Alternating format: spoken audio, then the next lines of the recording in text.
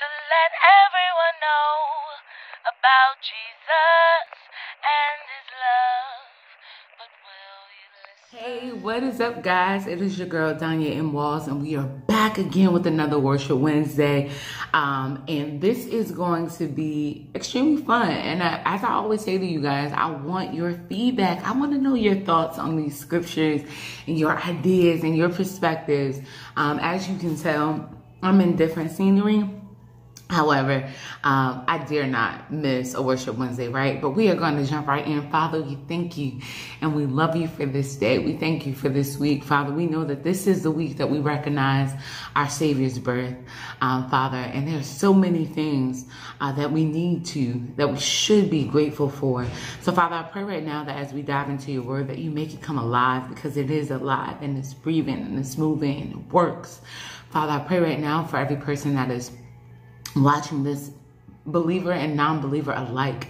Father, I pray that you would work on our hearts, that you will mend our hearts, that you will open the eyes of our hearts, because we want to truly see you. And we thank you and we love you. In the name of Yeshua HaMashiach, Jesus the Christ, amen. Amen. So I'm really excited, guys. So we are going to be talking about when the angel of the Lord appeared to Mary. Yes, I know we were waiting for me to talk about the nativity story and it being no room in the inn and all this other stuff. But y'all know, not that I'm not interested in those things, but I had so many questions. And the questions were really like, yo, how would I handle if an angel of the Lord, let alone not any angel, but Gabriel, right? Someone who, an angel who is deemed as the strongest angel, someone who is coined as an archangel, the angel that don't always just come out the gate for any and everything, right? How would I react if he came to me and I did not, I was engaged to my husband, because they were set to be married. So in that time, we can consider that like an engagement, right? But the Bible doesn't specifically talk about engagement, but arranged marriages, set to be married is about the same jargon, I would think. But I had never been with a man. And then this angel comes to me and tells me, hey, yeah, you're going to be with a child. Yeah, I would have been like, what? But that's not what Mary did. And I thought it was very interesting. I do realize that there are two accounts of the story, in Matthew and in Luke. I want to target Luke's account of it. And I'm going to tell you why in a minute. Before we get into that, so that chapter is Luke chapter 1. The account of Mary, the angel appearing to Mary, is verses 26 to 38. But I want to read verses 1 through 4, because this is Luke's account as he's writing about the life of Jesus. And he is talking to Theophilus. Let's hope I said that name right. He's writing this report. So this is exactly how he lays out before he goes into the account of Jesus. So many have tried to report on the things that happen among us. They have written the same things that we've learned from others. The people who saw those things from the beginning and served God by telling people his message. Since I myself have studied everything carefully from the beginning, most excellent Theophilus, it seemed good for me to write it out for you. I arranged it in order to help you know that what you have been taught is true. And I love that, because he's not saying to him, hey, I'm going to give you new information because people miss stuff.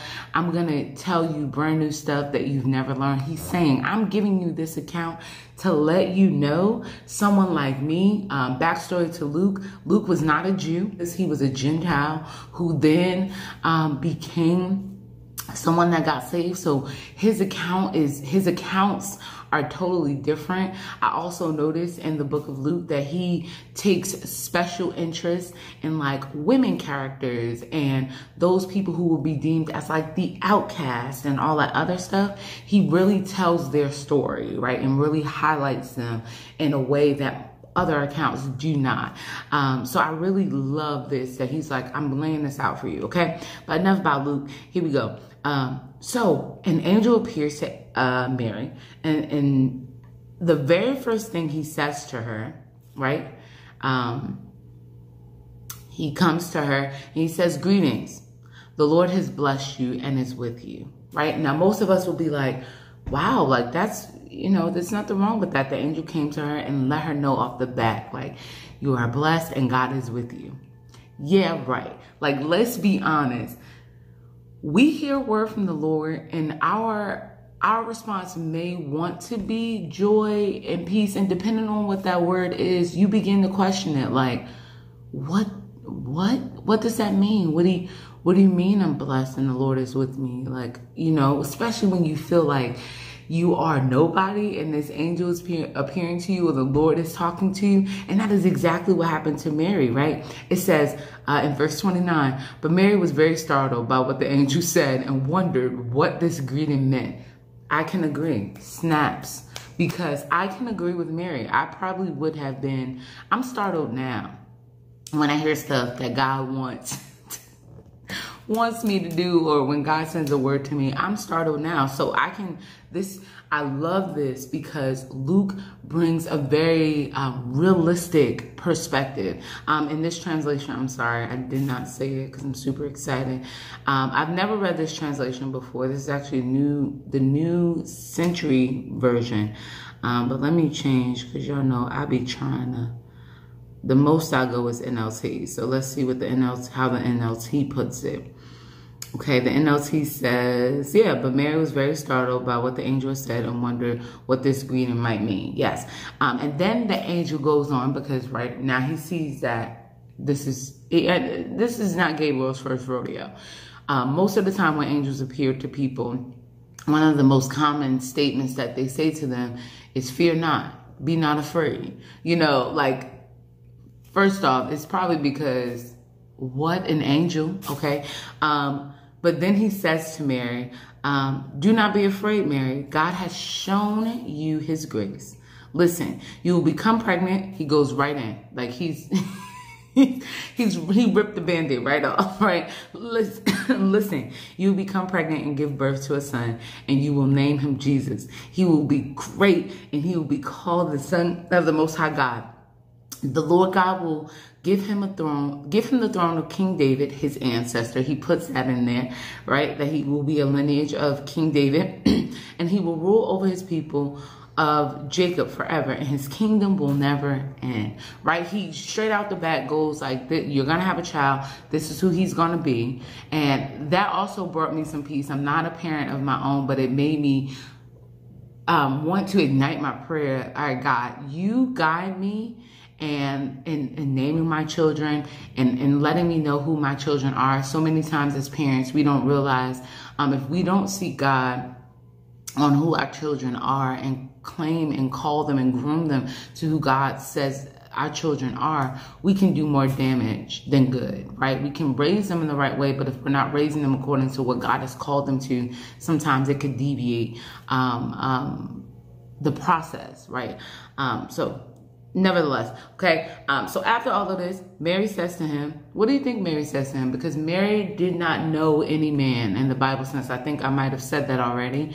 But if you don't know what that means that Mary was never intimate. Mary wasn't a virgin. In the Bible, the word is no. She was a virgin. So as a virgin, you hear that you're going to be with child. Your first question is, how will this happen since I'm a virgin? Period. Like, that is it. Like, how is this going to happen? So then Gabriel goes on and he explains exactly how this is going to happen. And then he says, then she says, this is the part that got me. This is the part that got me. she says, after he names everything, after he lays it out for her, right? And then, before we go to what she says, as Gabriel is telling her everything, he also throws in there what God has done for her relative or her cousin. I don't know if it's her cousin. It just says your relative, Elizabeth, right? Whose womb was dried up, and that God opened up her womb and that she's pregnant. And by this time she had been pregnant for 6 months, right? He throws that in there because sometimes, right? And I know this is a very common cliche, especially in the Black church, that we say, you know, if God can do it for them, then he could do it for me, right? And we say that, but I don't think sometimes we believe that. And I believe that this moment when the angel reveals to her what God has done for Elizabeth, it was that moment to let you know, like, if God did this unbelievable thing, this thing that was deemed impossible, and you heard of her story, you're close to her, your family, you know of her concerns, you know of all of these things. If God did it for her, what makes you think that he can't do it for you, right? So he tells her that little insert, and then Mary says, blew me away and completely I want to, Lord, listen, I want to change my prayer, and I want to change moreover my response, right? Because it's the response for me. It is the response for me. And I'm sorry if I get a little emotional, but this is it. Mary says, I am a servant of the Lord. Let this happen to me as you say. And then the angel went away. I can't tell you how many times my response was not the way that Mary responded. And I know for a fact there were 1,000 things going on in her mind, right? Because there's always so much that goes on in our mind. There's all of the things that might happen. In Mary's case, right? All right, God is saying this thing, but I'm set to be married to this guy. If he hears this, it's going to sound crazy, right? Like, I probably would have instantly just gone into prayer, like, God, reveal it to him, because I know coming from me, it will sound bonkers. Like, I know you have to tell him, right? That would have been my prayer. And then secondly, it's like all of the backlash from the town that she lives in, the people that she knows. No one is going to believe this. People are going to believe that she was not pure, that she did not do the things that she needed to do to keep herself for her husband. And just so much. I'm pretty sure all of that was going through her head. But in all of those things, her being a servant of the Lord outweighed all of that. And that is my prayer for us today. That the fact that we are servants of the true and living God, the most high God, the God who is greater than anything that seems great, the God who can decline those declines, the God that does all of these things, that the fact that we are servants, that we are sons and daughters of him, will outweigh any thought in our head, any shortcomings, anything we feel about ourselves, and that our response will always be, God, I'm your servant. So whatever you say, even though I don't feel like I can do it, even though I don't feel like I'm capable of doing it, whatever you say, allow it to happen.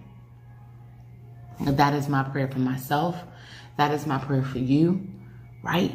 Because had Mary declined it, what would the story be like?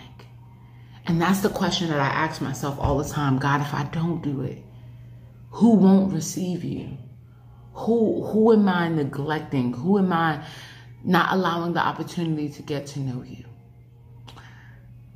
But I want you to think about that. And in thinking about that, allow your prayer to be, God, shape me so that my response to you is always, I'm a servant. And whatever you say, let it happen, because I know that you'll guide me through this. So, Father, we love you today. We thank you for Mary and her obedience. We thank you for her being her yes and her response to you, despite what might have happened, despite what people said, because they did say things, despite the heartache and pain that she went through from bearing the Messiah, seeing her son die on the cross, Father, but it is because of her, yes, that we have Jesus. I know you probably would have found another way, but you came to her. You came to her because you knew she would not deny you, because you knew that her identity as a servant outweighed any other identity that society put on her or that might have been put on her. So Father, I pray that same thing for us, that our identity as your sons and daughters and servants will outweigh any identity that have been placed on us, weak or insecure or all of these things. Father, I pray that our response will be, we are servants, and that you will allow whatever you say to happen. Father, we thank you and we love you. In Jesus' name, amen. I love you all. I pray that you have an amazing holiday, and I pray that you think about that. Tell me what you think about that. Tell me what you think about Luke's account of, and you could even read the differences in Matthew and in Luke, the account when the angel appeared to Mary. And let me know your thoughts and what you think you might have said, how you would have responded, and let me know how your mind has shifted in seeing Mary's response. I love you all. Have a great day. Bye. Let everyone know about Jesus and his love. But will you listen?